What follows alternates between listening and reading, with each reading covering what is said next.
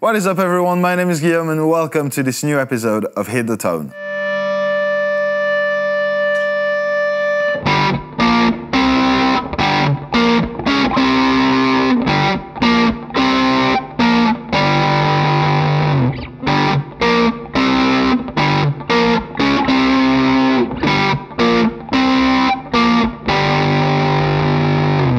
Everybody, I hope you're all doing fantastic today and welcome to this new episode of Hit the Tone on Thomann's Guitars and Basses. If you're not familiar with it, I'll drop the whole playlist in the description box down below, but basically I'm just trying to give you all the tools you need to hit the tone and the playing on your favorite songs. If you have any recommendations for me, just drop them in the comment section down below, and while you're there, please consider liking this video and subscribing to the channel so you don't miss out on the future episodes. Thank you so very much in advance. But with that said, let's start with today's song, which is Smoke on the Water by Deep Purple.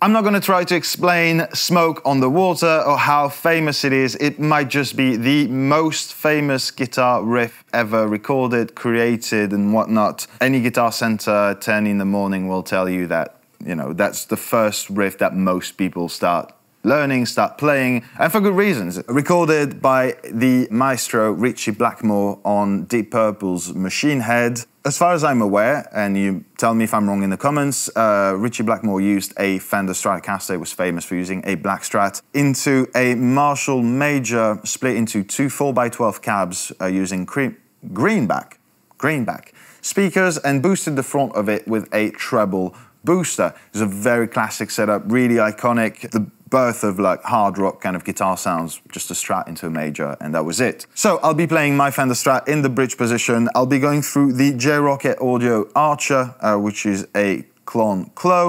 As you guys know, pretty conservative settings, but it's just going to be helping me to tighten the amp that I'm using today, which is the Marshall Studio Mark II. It is basically the small version of the Plexi. The settings are a little bit unconventional, but you got to keep in mind that this amp is vastly different from the Major. It has a lot less headroom, a lot less inherent low end, and that kind of, can sort of take your head off if you don't know how to dial those in. This is pretty extreme. I've got the mids all the way up, some bass dialed in because that's a really growly kind of riff. The low end on it is pretty intense, so I did want to keep that in, and obviously it is completely gunned, which is a lot of fun. I'm not gonna play for too long though. Let's play the guitar into the amp first, and then I'll add in the pedal so you can hear the difference.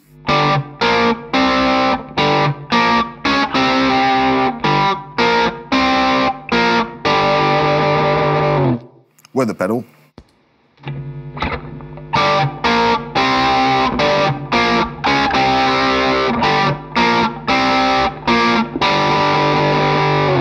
So as I mentioned, the Archer is doing a lot to boost the front end of the amp. It keeps everything sort of tight, and it's a little bit gainier, of course, as well, because we maxed out the headroom on that one. Both levels are cranked up. I also forgot to mention that I'm going to be using the Strymon Flint in the effects loop of the amp, so it sits after the gain stage, and I'm using it on the 70s mode, really low in the mix, but to have some plate reverb into the sound. Now, I don't think there was any reverb on the original recording, but the miking situation was completely different at the time. There was a lot more room miking, so you do have that massive sort of guitar sound, and the reverb does help for that a little bit. And with all the gear out of the way, let's jump onto the final part of that video, which as usual is the most important, and is how to play the riff.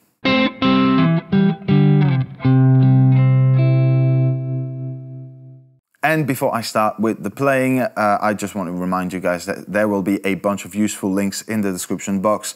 Links to the tabs for this song, links to all the gear that I'm using today, including some more recommendations at different price points if your gear doesn't cut it. Now, this song is being played in E standard, and as I mentioned in the beginning, it's probably the first song that most electric guitar players learn because it is so iconic. The 035 is it's basically a meme. But it's actually wrong. So it's not actually being played on the D and G strings of the guitar MT, but actually on the 5th fret of the A and D strings. So that's going to be right here. The other important thing to keep in mind for that song is that you want to finger pick it, because both strings are being attacked at the same time throughout the riff. And that really does help a lot with just the thickness of the chord, because if you play with a pick, even if it's very minimal, there's going to be a little bit of a delay in between both strings naturally, and so that's going to sound slightly different. So you do want to play it with your fingers, either these two or these two, whichever works best for you. And we're going to start by having a look at the fretting side of it.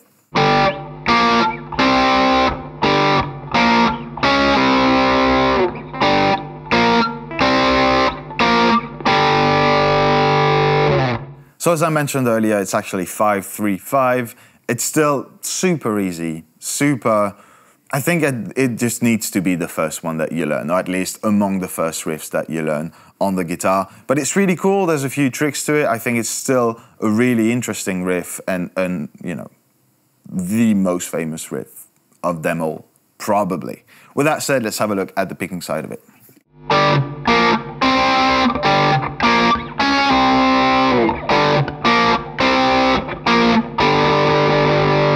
And again, I can't stress enough how important it is that you pick both strings at the same time, because it really makes for the sound of these, you know, super simple 2-string, 1-fret chords. It helps you also kind of put in those stops in between. It's not really pole muting as you would do if you were to hold a pick, but it's really almost like slapping the strings to stop them in between the chords. And I think that really adds up to the sound of it and just makes it sound the way that it should sound. And so on that, I think that's it, guys. You have all the tools you need to hit the tone on Smoke on the Water by Deep Purple. Now, I hope I haven't angered any Deep Purple fans out there. It's still, to this day, a really hard kind of sound to get, because you do have to gun a Marshall amp and, you know, play it right. But I think, you know, so many people start with that song. I just wanted to give you some more tools to sort of try and understand what was going on behind the strings. So I hope you enjoyed that episode. I hope you had some fun learning or relearning that riff and maybe some useful information here and there. If so,